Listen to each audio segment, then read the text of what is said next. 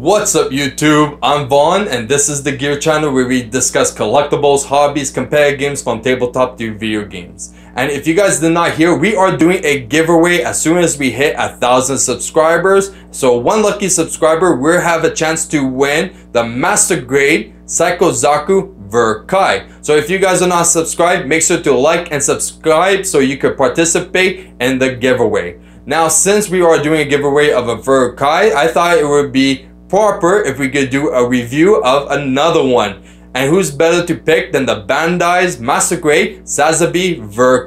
Now this Gunpla is a Tyrant. It is huge, comes with tons of accessories and posability. There's so many features to this Gunpla that is just amazing, and the build felt very equivalent to a perfect grade. I had a ton of fun building it, and honestly I recommend anyone to get this model. And honestly, the market price is not even that bad. It's around $200, which is completely worth it. So definitely go and get it. Now we are showing you a few different pictures of it because mine is in fact custom painted. So at least these are the proper color schemes to expect when purchasing this model.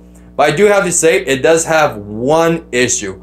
So a lot of the large pieces are attached to very small and fragile joints, so there is possibility of breakage. But that is the only issue I have with this model. Besides that, it is in fact perfect. So with that being said, let's get to the review.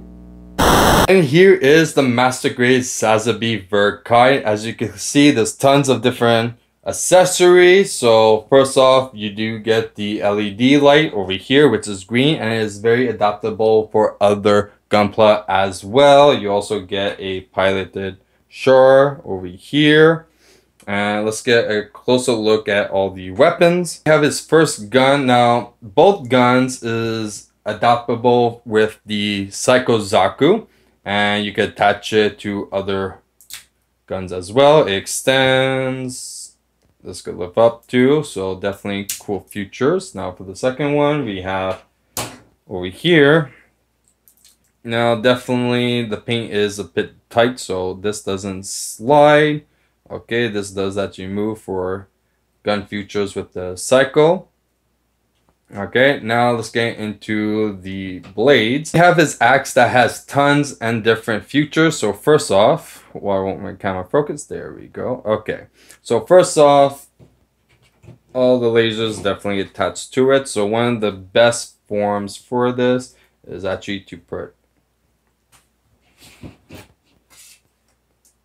both back to back. You could definitely do that. And for the gap, if you like, hold on, let me slide it properly. You could actually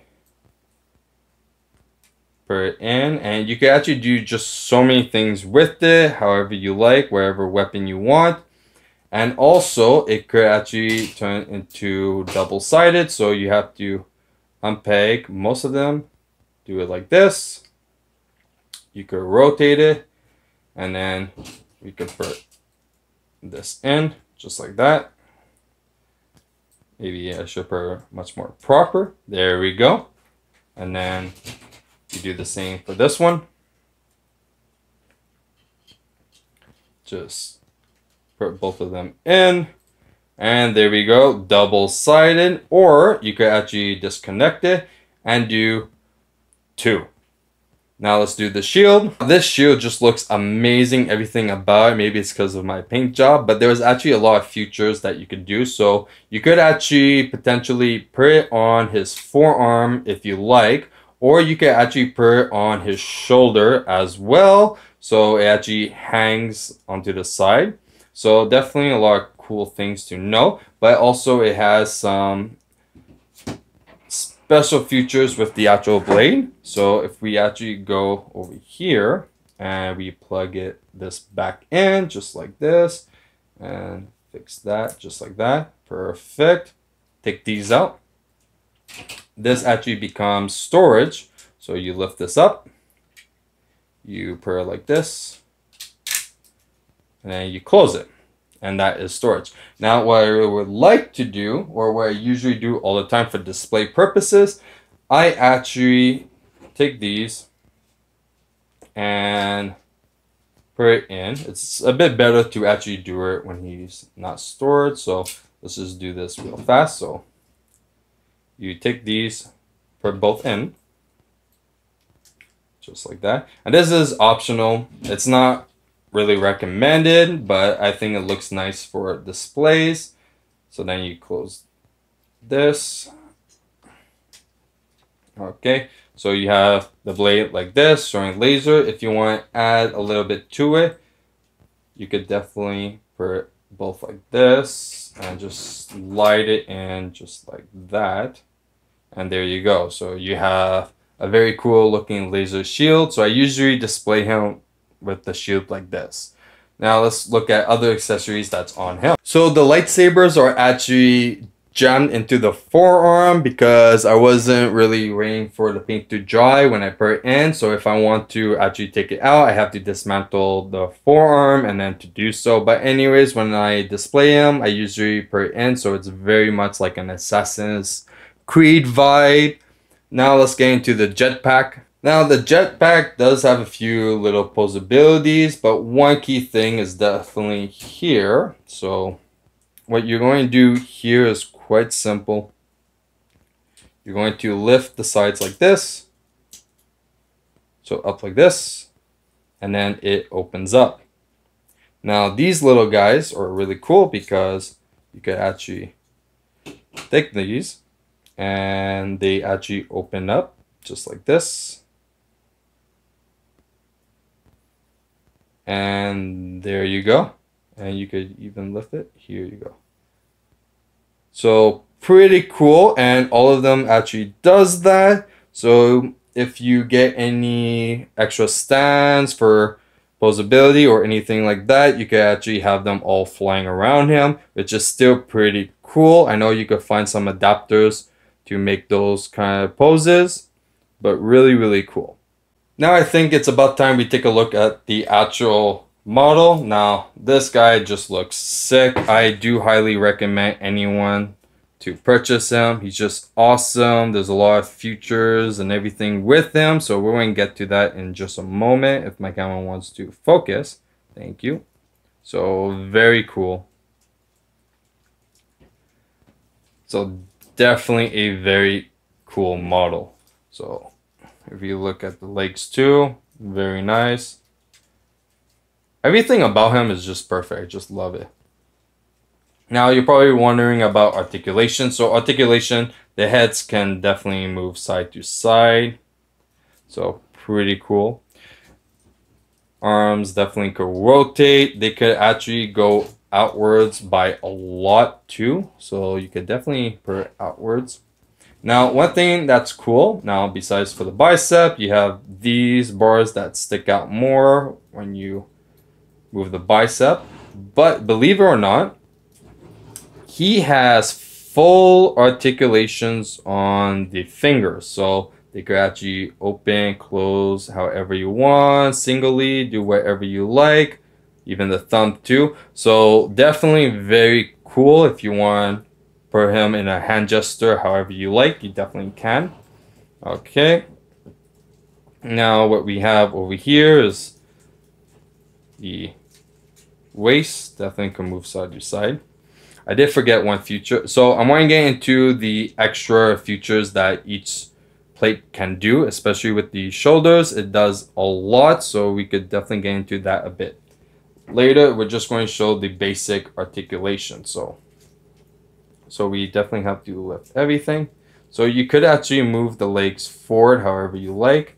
So definitely is a cool feature if you want to do so. So definitely could kick. Very nice. Can do a knee bend. I'm not too crazy about this piece though, that it rotates like that, but you could do it. It's okay. Then there's a lot of articulation for the toes as well. Definitely could go side to side. Plates could move, but I'm going to do that for the transformation. So for posability, there is definitely a lot for him. Now I do still prefer him on a stand, and I still display him in a stand, so it's not really an issue for that because he is a very heavy guy. So definitely putting him on a stand is definitely worth it. So let's get into the plates transformations. So showing off, we could see that the shoulders could transform, extend. There's more little jets at the bottom pointing out. Now for here, you could just split it open like this, and there you go. Very nice.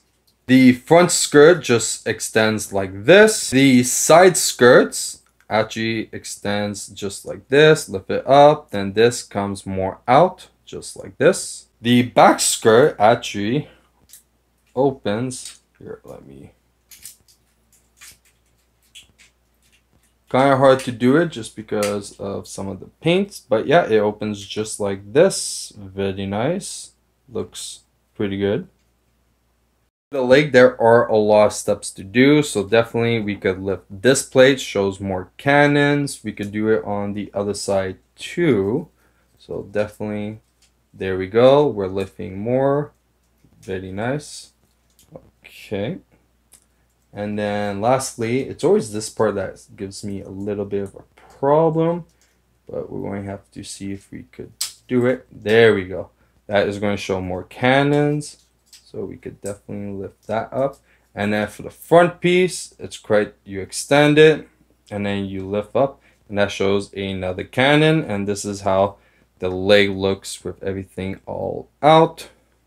Now I have to say, he looks badass. And honestly, I know it looks like he might be a little bit taller, but no, it actually doesn't really change the height. It's not like the Unicorn Gundam, but it definitely looks a lot cooler. But speaking about height, let's do a size comparison. Here he is with the hobby grade Reborn Gundam. Now let me tell you, there is such a massive size difference compared to the Sazabi Ver and a hobby grade, because this is actually considered a taller hobby grade because it's a Gundam on heels, but you could clearly see there is quite a bit of a size difference. Now for master grade, here is the master grade Unicorn Gundam 02 Banshee, and even in his destruction mode, he is still smaller than the Sazabi. Clearly, this guy is huge. Now let's see compared to a perfect grade. And here he is next to the perfect grade Strike Freedom.